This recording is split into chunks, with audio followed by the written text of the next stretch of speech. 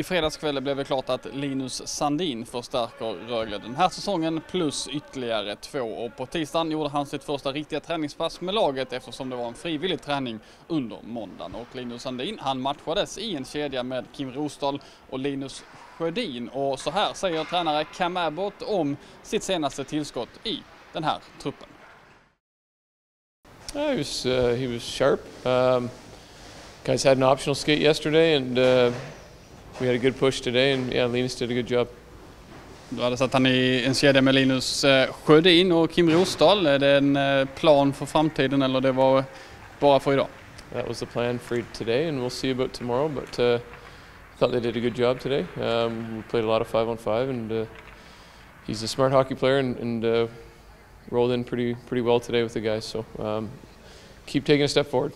Ja, vad förväntar du dig av Linus? Vad ska han tillföra till ditt lag, tänker du?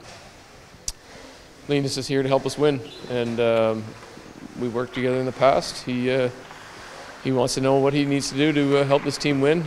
So he needs to be himself and bring his strengths, which are having an ability to handle the puck and make plays, play smart hockey, be accountable defensively. I think he can continue to push the physicality that we're able to bring and in the forecheck, and he's shown in the past that he's been able to score goals and be effective when he gets his chances. So looking forward to keep working him in and building towards Thursday. Linus Sandin väntas debutera i Rögle-tröjan på torsdag när Rögle möter Frölunda på borta is. Från dagens träning kan vi också konstatera att backarna Wojtek Morsik och Tony Sund inte fanns med. Dag för dag är statusen på de två.